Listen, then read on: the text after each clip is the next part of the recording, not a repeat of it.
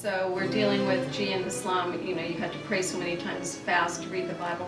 But what about things like how you dress, and if you can drink alcohol, your relationship with the opposite sex, all these things which aren't really specified in the Bible. And once the rules and the pressure is taken off of the outside, people might not know what to do. Frankly, for example, I work a lot with students on the universities, and what we see, especially with the guys, the girls are still more under wraps, but a lot of the Middle Eastern guys come to America and they go crazy because in the Middle East they have all this family and cultural pressure of things they shouldn't do, usually in the moral arena. But when they come to America, they feel like, oh, I can do what I want now. So how do we keep new believers being circumscribed or paying attention to what they should do in areas where they have freedom as far as liberty, about eating pork, drinking alcohol, dressing more Western? We are looking at clothes. We're shopping here, and this brings up an issue that we discuss, which is what is appropriate kind of clothing for Christians to wear. And, you know, a lot of things are, hey, Huda, show me something with like little straps or really low cut that are the styles now. I pull that dress out. See, there's just not much on the top of that dress. So, Now show me something that's kind of modest looking.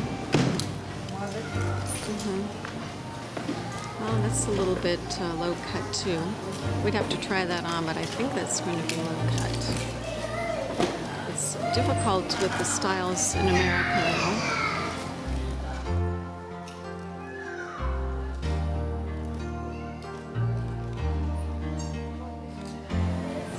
That one has a collar and short sleeves, so in America that would probably work for most occasions in the summer. The Bible is very clear about principles of life. The Bible is not about rules. There are rules in the Bible. And the rules in the Old Testament have disappointed people because they tried to obey God, tried to do all these things, found themselves failing. And that's the point. That's why Jesus came. Because He gives us His power to follow principles, not rules.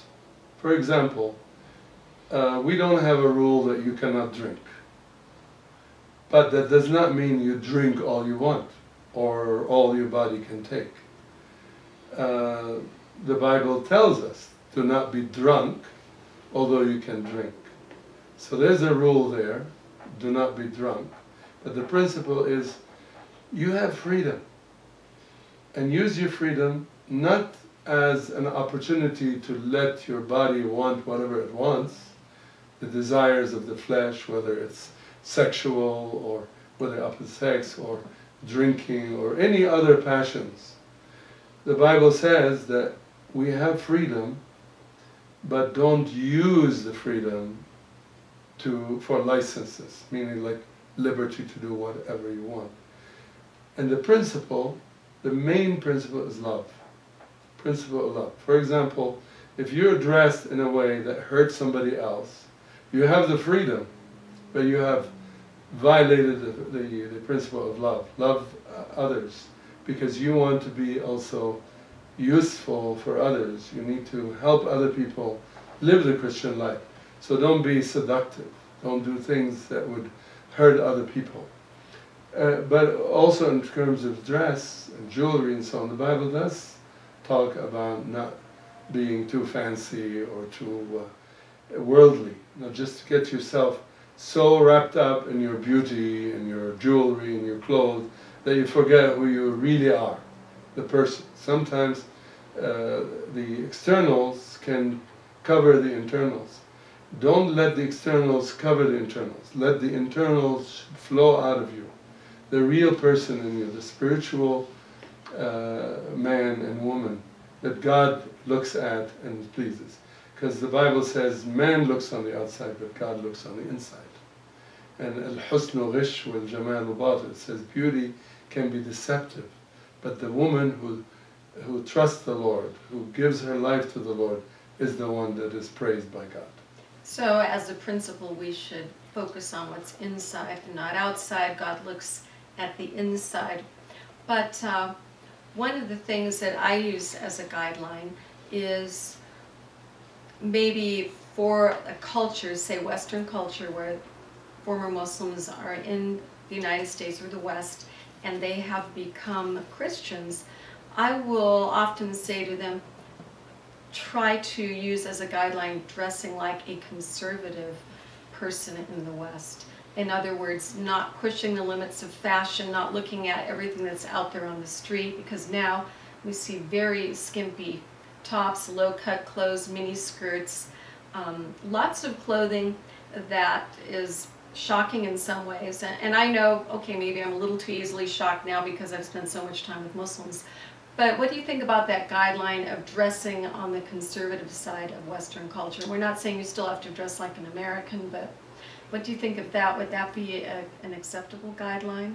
You said it perfectly. I can add to it. I just want to encourage people to think about their image also.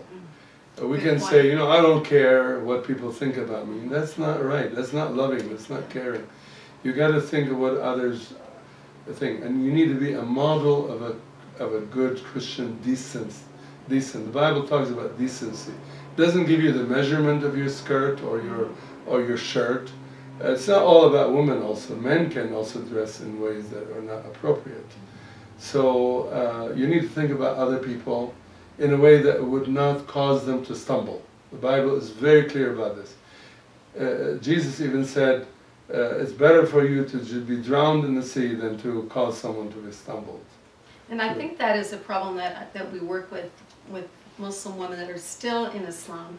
And it's not an easy one. It's like, well, you know, if a man even sees my hand, he's offended. So I know Yemeni women that wear gloves. So I think that there's a boundary between how easily a man stumbles and how much freedom a woman has, which we could talk about at another time. But I think that you're saying in general here, our principles should be, we try not to make people stumble. We try to be a good reflection of Christ because we are to grow in His image. And we should be seen as conservative for the culture and not dress too flashy or focus on our physical too much. Is that pretty much a summary of what you've shared with us? That's true, and I want to add one thing. Someone recently told me, if you dress sexy, you'll receive sex. If you dress lovely, you'll get love. And this is a principle. Nice. It's a principle that lovely does not mean you have to show your whole body. You can actually have good fashion, good clothing, nice clothing that's more attractive than the skin on your body. So I hope this is helpful. So thank you very much, Pastor George, and I'm so glad you were with us here today on Questions Muslims Ask.